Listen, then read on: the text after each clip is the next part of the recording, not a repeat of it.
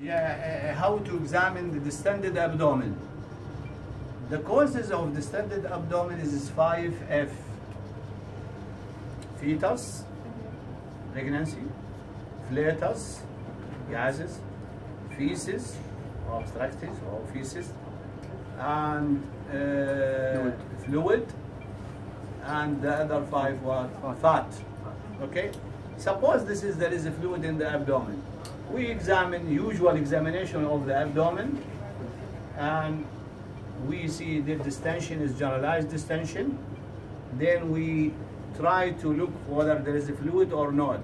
We started with percussion, shifting dullness, what they call it, tympanic, tympanic, tympanic, tympanic, dull.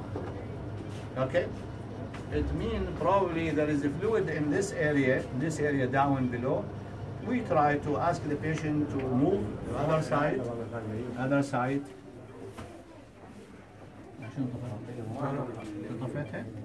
and then we percuss. It becomes tympanic. Therefore, this is what? Fluid. Okay? Because the fluid dependent in this area, and this becomes tympanic. The other test of the ascites is a transmitted thrill. This is the way to do transmitted thrill with single hand. This is the way. I mean, you should put your hand like this.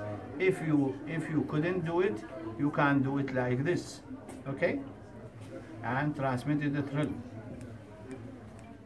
A negative test, transmitted thrill, it doesn't exclude ascites there or not.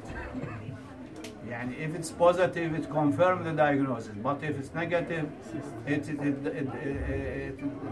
doesn't exclude. Even shifting transmitted dullness, or transmitted transmitted dullness, shifting dullness, if it's negative, it doesn't exclude, because sometimes the ascites is small. Okay? Yes.